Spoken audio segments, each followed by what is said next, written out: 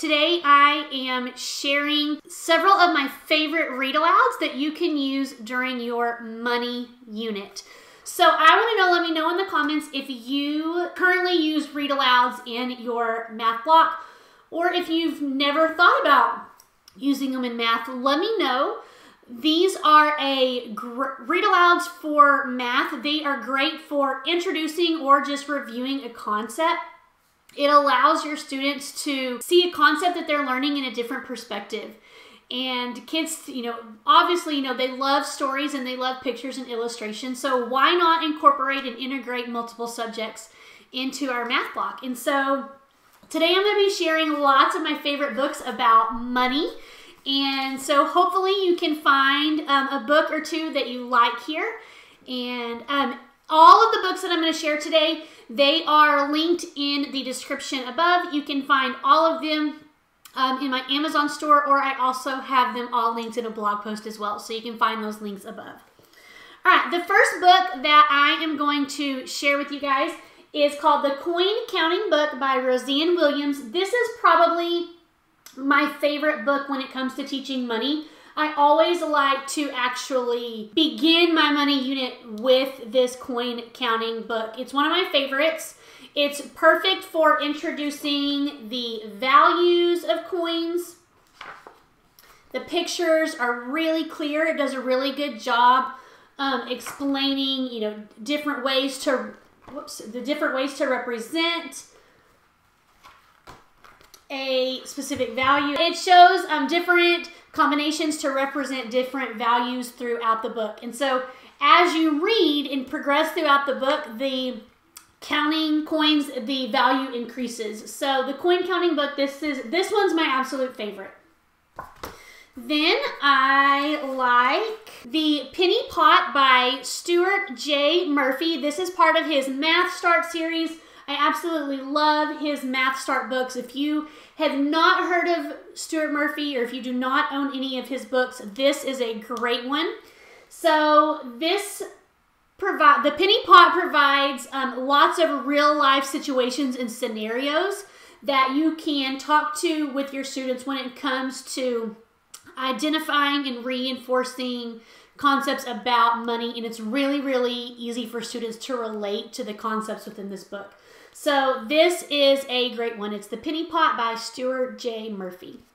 Then I really like this one. This one's funny. It is called Once Upon a Dime, A Math Adventure by Nancy Allen. And this one is about a farmer who discovers that money grows on trees at his farm. And it's really fun. The kids always laugh at it.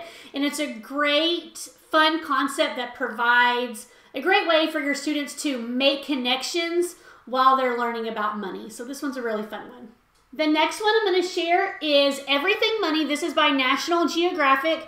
And this one is just fun because it is full of facts and photos and fun of different types of money, like all over the world. The pictures are phenomenal. Obviously, it's from National Geographic, so it's going to be amazing. But there's just lots of really cool things in it. And so I wouldn't necessarily use this particular one to teach with, but this is a great one to have on hand so that your kids can, read it and look at it independently. Next is going to be Pigs Will Be Pigs by Amy Alexander. And I love this one. This is another really funny story that always makes kids laugh. So it's about a pig family, and they decide that they're going to go out to eat because they don't have any food in their house. And so they get ready to go out to eat, and then they realize that they don't have any money to go out to eat. And so what they do is they go on this hunt throughout their house to try to find money so that they can go out to dinner. And so this one, it's really fun. And then they can, once they collect their money, it's a great way to have conversations and figure out, okay, what can the pigs afford to buy at dinner and what can they not? So this is a really good one, and it's fun too. Next is called Lemonade in Winter. And this is a cute story. It's about two kids who try and decide to sell lemonade during the middle of winter. And it does a really good job teaching kids about early business skills, along with, there's lots of representations with counting quarters within this book. So this can be a great addition to your money unit as well. And then the last book that I am going to share with you is called How to Speak Money by Brian Williams. And what I love about this one is that this book in particular really focuses on vocabulary words. I will say that probably ideally this is more for upper grades, but it does a great job, like I said, talking about vocabulary, especially when you get to the point where you're teaching personal and financial literacy. But like, I'll show you, just kind of give you some examples. So it talks about what money is, what can you use it for.